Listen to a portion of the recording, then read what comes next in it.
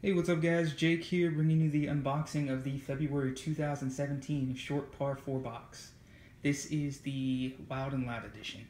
So opening the box, you get your typical paperwork. Obviously this month, Short Par 4 is teaming with Puma. Gives you a hint with what's inside the box. Get some paperwork on their Short Par 4 bucks. Gotta keep your count up to date, that is important according to this paper. So getting into the box. All wrapped up. I already took a look to see what was in here.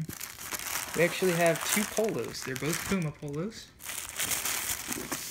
Let me get this out of here.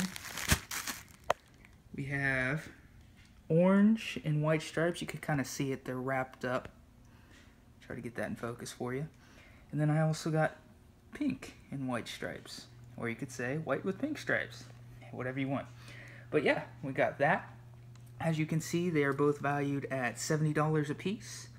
With the Short Par 4 boxes, they guarantee you over $100 worth of merchandise. The box only costs 45 bucks. That includes shipping. They may charge a little tax depending on what state you're in.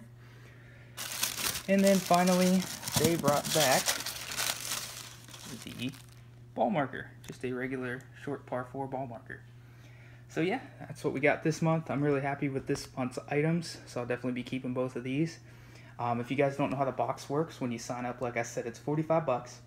You get to pick your size, and there's 3 different styles to choose from. If you don't like something, you can send it back for 10 bucks and pick something else out, which is always cool. And if you guys have never signed up before, you go ahead and use my link. It's down in the description box, right down there. And that'll get you 20 bucks off your first box, so it should be about 25 bucks plus a little bit of tax. And then you can go ahead and cancel at any time if you decide you don't like it, or you just want to try it out for a month. Alright, if you guys have any other questions, feel free to let me know and I'll get back to you as soon as I can. Thanks for watching.